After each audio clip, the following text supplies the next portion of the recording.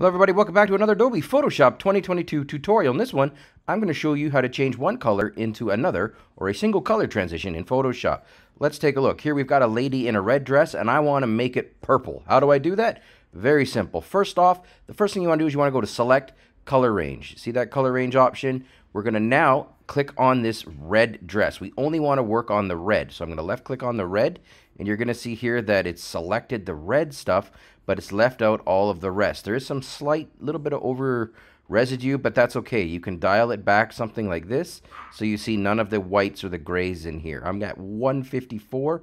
Let's go with 150 just for giggles. Also, do note that you can select or deselect localized colors. For this one, I'm going to deselect localized color clusters. Okay, left click on OK, and there we go. It's going to make a selection. It has not done a perfect job, as you can see. So what I'm going to do, I'm going to go in here and get the quick selection tool, and then I'm just going to brush it up a bit. So I'm just going to add in the bits and pieces that should be in there. So here we go. I've just gone ahead and, yeah, okay, let's go. This is red enough.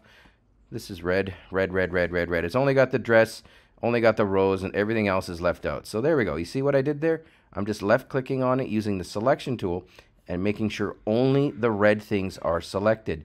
This is a pretty good job, although it's got a little green tip here, but that's all there is to it. Select color range and then use the quick selection tool to go ahead and make adjustments. If you want to subtract something, keep in mind you can hold down the Alt or the Option key to select, to deselect, as I just did there, but we don't want that. So there we go. Now, the next step, now that we've got our selection, is we're going to go ahead and create a hue adjustment layer. So we go to left click here on adjustments over here, and then on the left side here, you're going to see hue saturation. So that's the one we're looking for.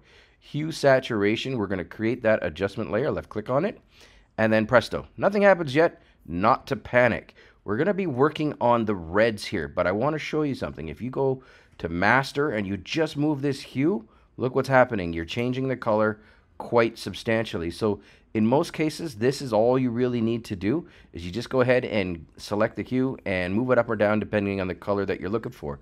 You can also desaturate it, for example. Like this looks like a pretty pinky pastel purpley color, so I would desaturate it a little bit like this. And then presto, we have a red dress completely changed over to purple in about 2 minutes, guys. That's all there is to it. Thanks for watching. Be back soon.